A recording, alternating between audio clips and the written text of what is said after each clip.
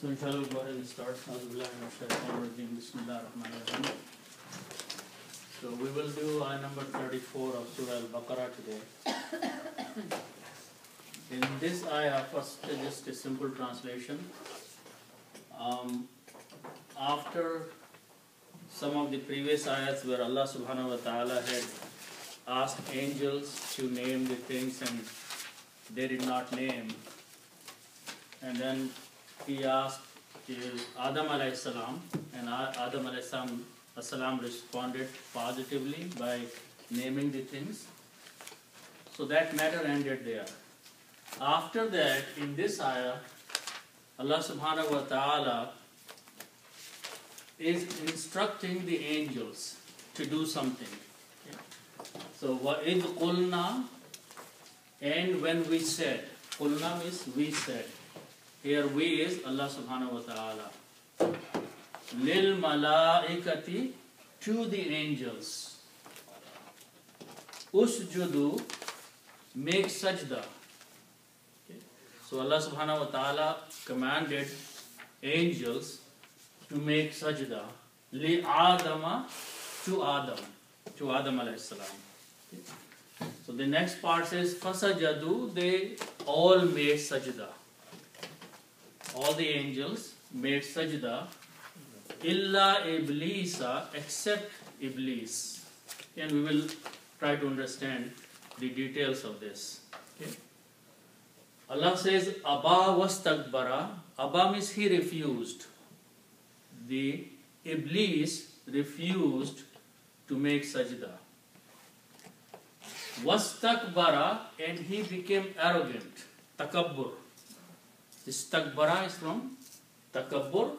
He became arrogant. And then Allah says, Wakana minal kafirin, and he became among those who did kufr, who rejected or who denied. So this is the simple translation of this ayah. Okay? So now let's go back and understand the detailed meanings of that. The ayah starts with the words wa, is,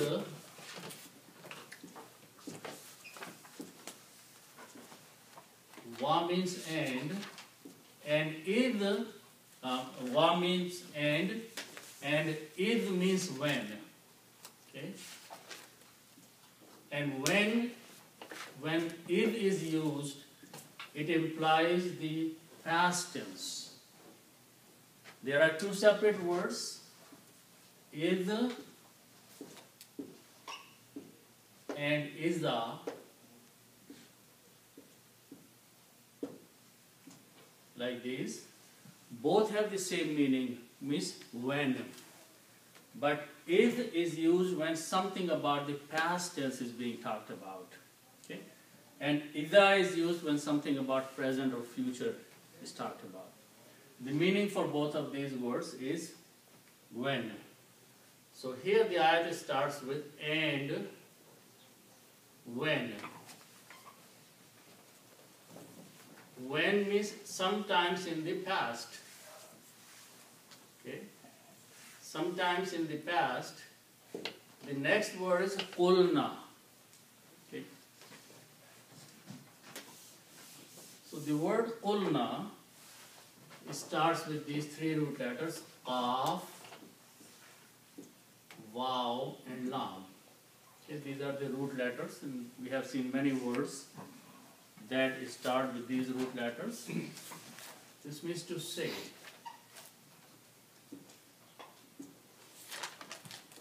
Okay.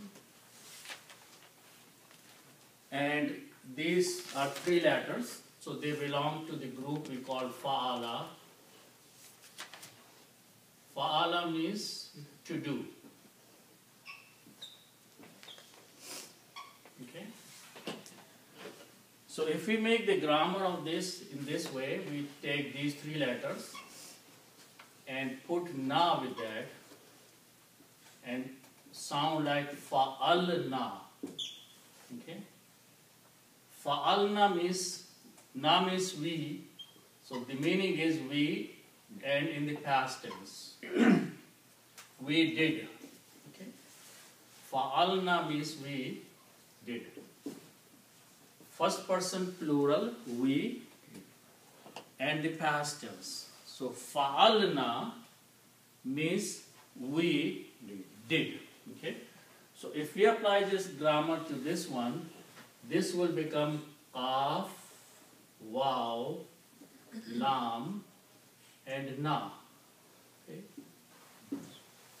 And if we keep the same ara, it will be sounding like qawalna. Okay. We just simply substitute these three letters here in this grammar. So by the same harakats, it will sound qawalna. Okay. So this means we, and the past tense is said. Okay. We said. Okay. Qawalna means we said.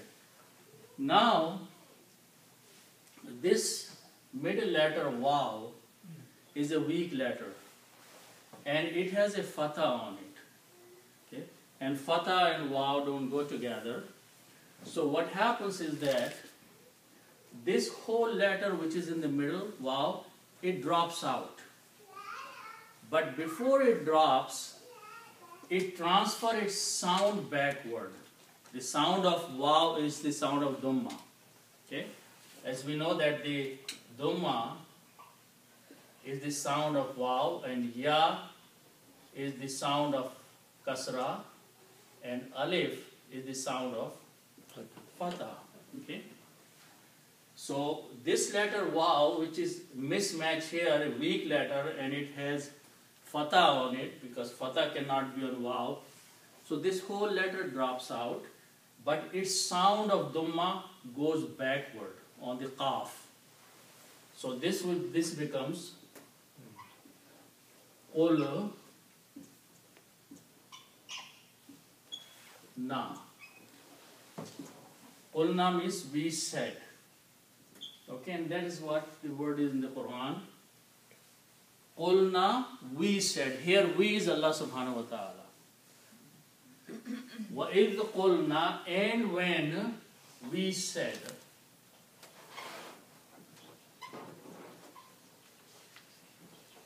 Okay, Allah subhanahu wa ta'ala is mentioning here in the Quran that in the past there was a time when we said something.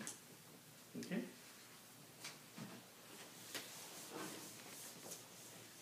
Okay, so the next word is lil malaikati. Okay, so let's look at this word. The word starts with these three letters, mim, lam, and kaf. Okay. The word that, it has many meanings, but the word that we need is malakun. Malakun means angel. Malakun means angel, which is generated by these three letters, mim, lam, kaf. Okay. Angel. Okay. Its plural is malaikatun, which means the angels. And malaikatun is written like that, mim, lam, and hamza, and kaf, and tun. Malaikatun is the plural of malakun. Okay. Mim and lam has an alif, but it has a mad on it because there is a hamza after that, and hamza puts the mad on it. Okay. So malaika tun means angels, it's plural.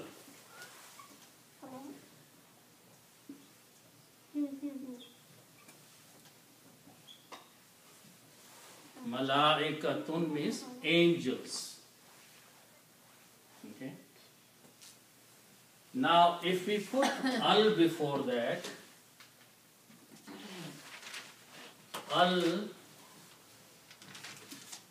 means the, so it becomes the angels. Okay. But al does one thing, it takes out one dhamma, so it will become al malaikatu. Okay. So it will become, the word is al malaikatu, the angels. Okay. Now there is lam before this has a kasra, means two. Okay. Lam with a kasra means two or four. And lam is a harf-e-jar, and harf-e-jar has some effect. It looks at the last letter here and changes into a kasra. So this dhamma will become a kasra here. So now if you read this word together, it is lil. Combine this lam with this lam, it will become lil malaikati, to the angels. Okay, that's what the word is in the Quran. To the angels. Okay. Lil malaikati, to the angels. Okay. And alif is not written, so this is exactly, it is in the Quran here, in the ayah. Lil malaikati, to the angels.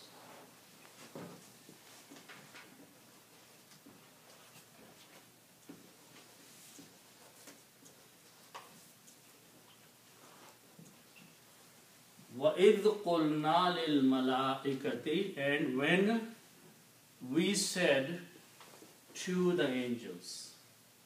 Okay. Allah subhanahu wa ta'ala is addressing the angel in the past and mentioning in the Quran that there was a time in the past when we said to the angels.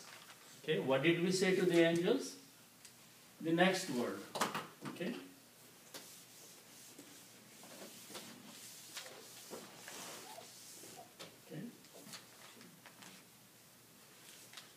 The word starts with these three letters, Sin, Jim, and Dal. Okay. This means to make sajda or to prostrate. Okay.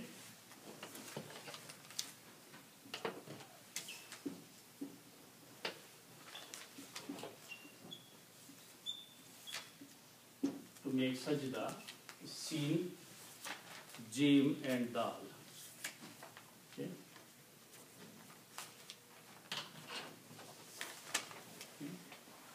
If we put an alif before that with a dhamma and sound like that, usjud,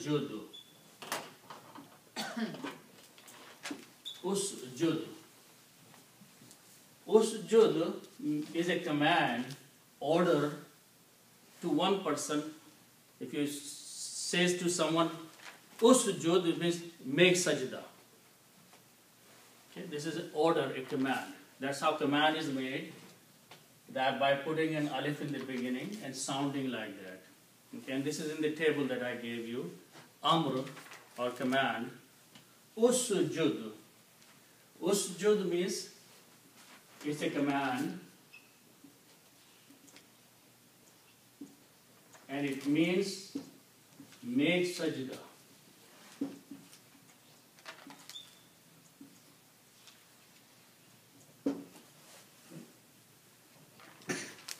It's for one person.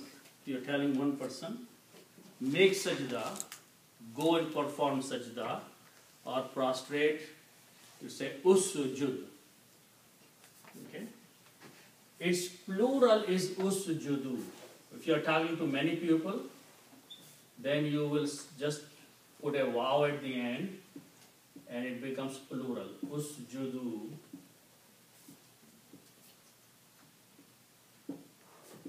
Usjudu is the plural. Many people. So this is make sajda.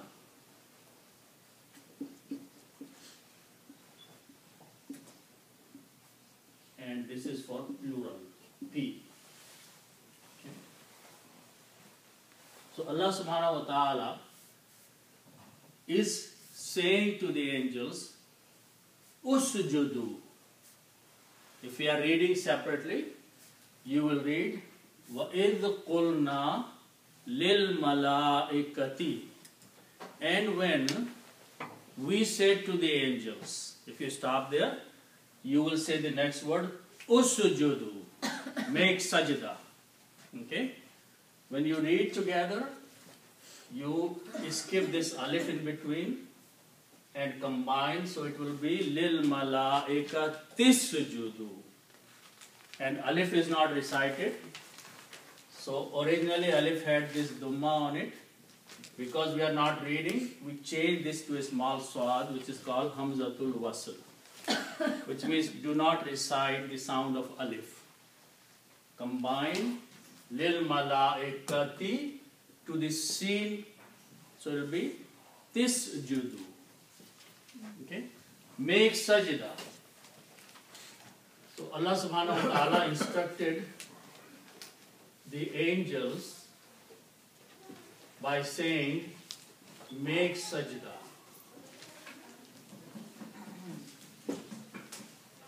Or bow down, okay? Or prostrate, okay?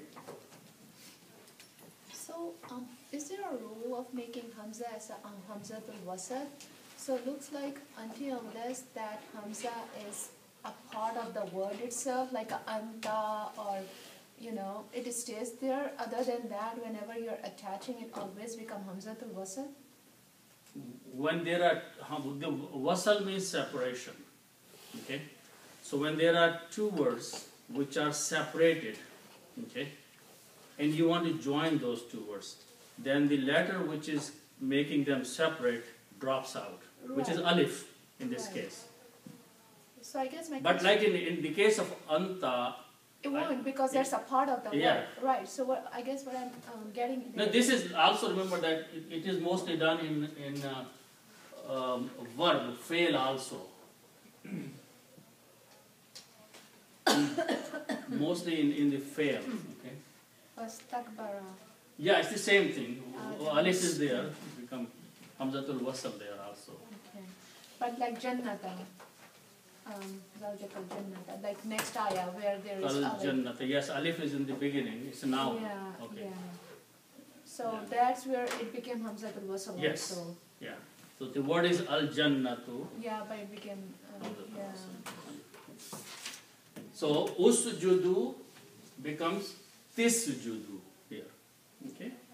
And if you want to read slowly to explain to someone, then you can read usjudu. Okay. Make sajda. Okay. Now this is a command. Okay. Make sajda. So it has both. You're telling someone, make sajda. So a group is in front of you, or some people are in front of you, or the actual, if I write down the full word, this is actually you make sajda. Because command is given to the person who is listening this thing, who is in the front of you. You're ordering someone, you don't order a person who is not there. You order the person who can listen to you. Okay? So, usjudu, or a command, is always issued to the person who can listen to you. Okay? So it is always the second person. You make sajda. Okay? If you are telling someone who is not here, then you are not really ordering him. He makes sajda, but that's not the order. Okay? So the order is always given to the person who is in front of you, or you can reach that person, which is you. Okay? So now notice that you is a file and make is a fail. Okay? And who are you ordering here? The word is Adam. No? You are ordering the object is Adam. The object is Adam. Okay? Which means someone to whom they are going to make sajda. Okay, so the word, okay, so we'll come to that, but let's look at the next word.